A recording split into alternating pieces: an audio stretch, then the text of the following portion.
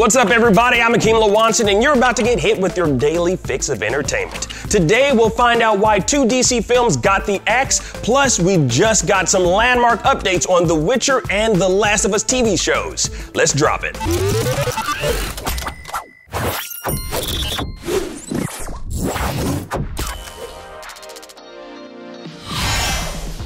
Bad news, DC fans. Both Ava DuVernay's New Gods movie featuring Jack Kirby's Fourth World characters and James Wan's Aquaman horror spin-off, The Trench, have been axed by Warner Brothers. Now, the news comes from an in-depth report by The Hollywood Reporter that also sheds light on Warner's strategy with DC films going forward. But after taking it all in, that strategy doesn't make a lick of sense to me. Weasel! No! Bad Weasel! Come on, we just got that cleaned. Now, what's confusing about all of this is WB's reasoning for canceling these 2 DC projects. The studio seems to be operating under 2 contradicting philosophies.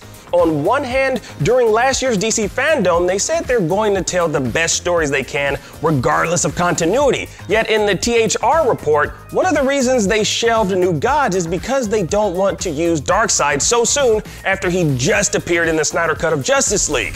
Y'all do realize y'all have like 3 Batmans in play right now, right? Right?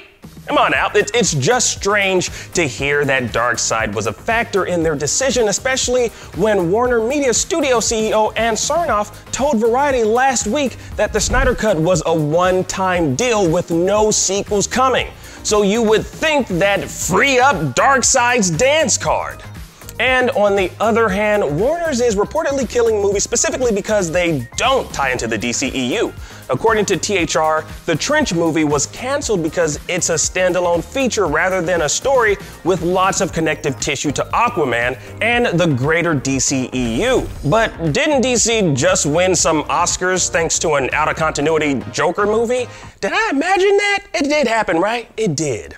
And Matt Reeves' upcoming movie, The Batman, takes place in an alternate universe on Earth 2. Make it make sense, Warner Brothers, please! And get this, WB plans to use the upcoming Flash movie where Barry Allen traverses the multiverse to add clarity to the new status of the Justice League by telling a story featuring 2 other Batmans. And a new Supergirl? You know, we've never seen?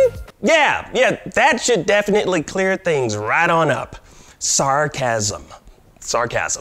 Now, losing New Gods in the Trench is especially crummy because, as you may have noticed, these days DC's films seem to be all about Batman and his family of related characters. Like, even the Flash movie is about Batman instead of, I don't know, the Flash! I mean, don't get me wrong, we love the Bat Fam, and there's no doubt Warner loves raking in Batman box office bucks more than the Wayne Foundation loves letting their CEO embezzle to fund secret bat-shaped vehicle projects. What are your superpowers again? I'm rich. But the DC Universe has so many other stories worth telling, and for a moment there, it sounded like WB got it. You know, for fans wanting to see Warner's finally realize the full potential of the DC Universe on the big screen, you know, it just feels like a bit of a gut punch to see the New Gods get boom-tubed away while Batman gets his own entire universe. Now, this begs the question, what is WB's plan for the main DC Universe? I mean, they said they're not continuing the Snyderverse, so what are they doing? I mean, there are a handful of movies in the works featuring a grab bag of different heroes, but there's no rhyme or reason to what's coming down the main DC Universe pipeline. You know, where is this all going? You know, it's not all leading to a team up to fight Darkseid, that's for sure. You know, as you can see, DC's movie future is super duper confusing, but it doesn't have to be. It doesn't have to be that way. Just pick a path and, most importantly, let DC fans know which way you're going. If you're going the anything goes / multiverse route, then show us a wide variety of stories with different lead characters. And if you've got plans to make a cohesive DC universe, show us the roadmap so we can get excited about the journey ahead. It's just a real big shame that, you know, we won't get to see Granny Goodness hurl her patented brand of creative insults on the big screen. Girls, this ninny noodle wants to play rough. Make her last moments special. Oh well. It's hard to say what's next for DC, but we know exactly what Superman actor Henry Cavill is up to. He just wrapped filming on season 2 of The Witcher. After the show finished production on April 1st, Cavill shared an image on Twitter to celebrate, saying, quote, "That's a wrap on season 2. The White Wolf awaits you back on the continent." Good. Now, season 2 of the hit Netflix series actually started filming in February of last year, but production was brought to a halt due to the pandemic. The disruption caused some problems, such as when actor Tu Rasmussen had to drop out of the role of Eskel and was replaced by Basil Eidenbenz. But Geralt of Rivia always perseveres, and the cast and crew of The Witcher have made it through to the end of season 2. I knew he could do it, just like I knew he could whip all those dudes in that street fight.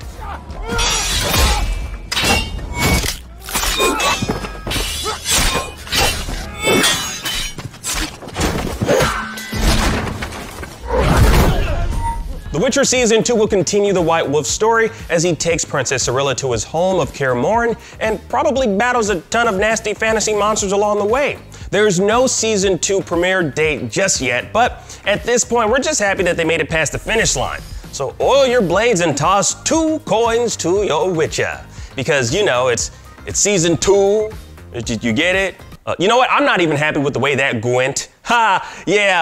Moving on. And as production on one video game TV show ends, another begins. It's the circle of life, or undeath in this case. Season 1 of The Last of Us is reportedly set to start production this July in Calgary. Now, the news comes from the Directors Guild of Canada, where a shoot is scheduled from July 5th, 2021, all the way until June 8th of 2022.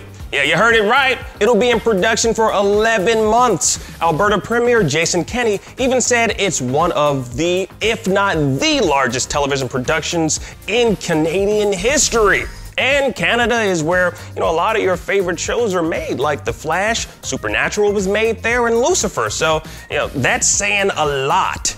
Now, this is just speculation, but the reason for the extra long shoot could be that they're filming 2 seasons back to back, which would be a good idea for several reasons. I reckon it's got something to do with that girl.